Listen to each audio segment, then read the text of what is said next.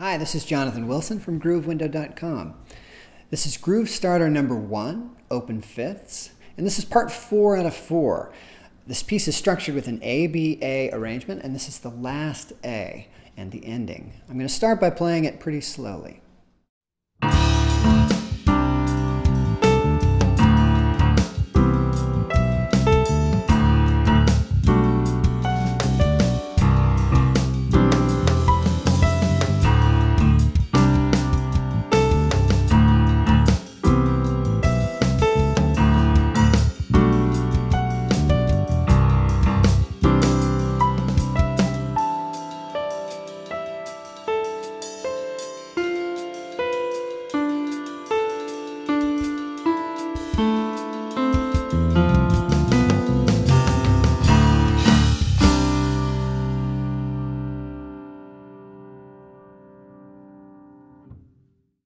Okay, the good news is the last section here is almost exactly like the first section. This piece is written with an A-B-A structure.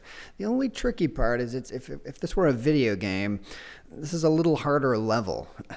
we do the same kind of open fifths with a chord and bell tones, but it's all almost double speed is what it was. If we think about the way this got played in the first time, it was...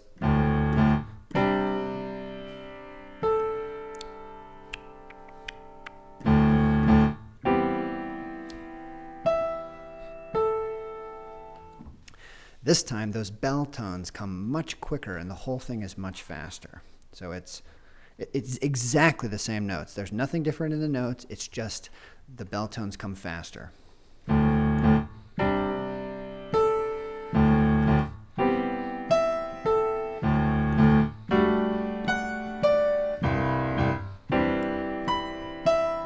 So you've got no new notes to learn here. All you've got to do is figure out how to move your hands quickly. Your sustain pedal is going to come in very handy. The trick with all these things is to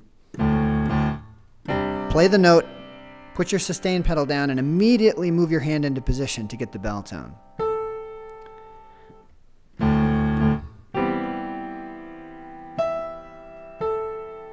Because when this comes quickly,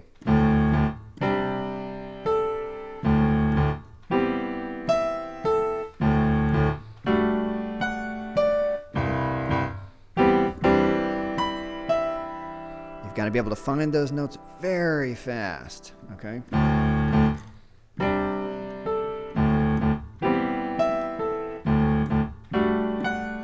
And the way I always do this is absolutely memorize it. Just work on this much. Do it again.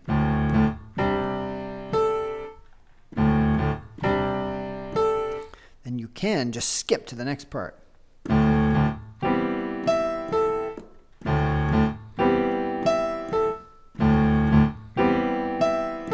And take those two and put them together.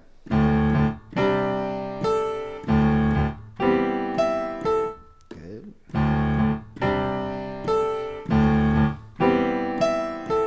And keep adding until you've got the whole thing. And now the only thing we've got to look at next is the very ending, which is exactly the same as the beginning. So we ended up with this.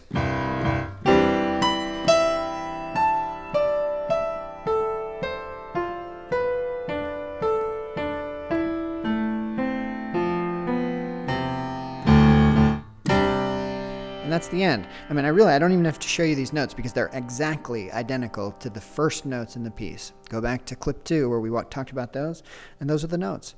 So with that, you've got the whole piece. You're going to have to practice moving your hand quickly. You've got enough here to get through the whole thing. Let's hear that last section at full speed.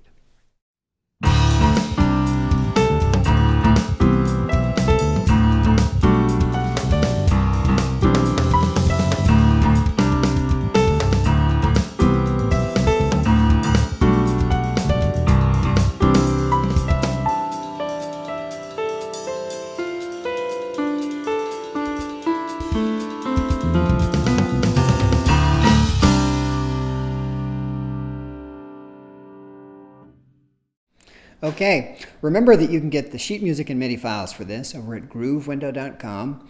That's the last section. You should have enough to put this one together. I hope to do many more of these groove starters to kind of get you going in the right direction, each one covering a different technique. But I hope you enjoyed it. I certainly did. And I hope you come back for the next one.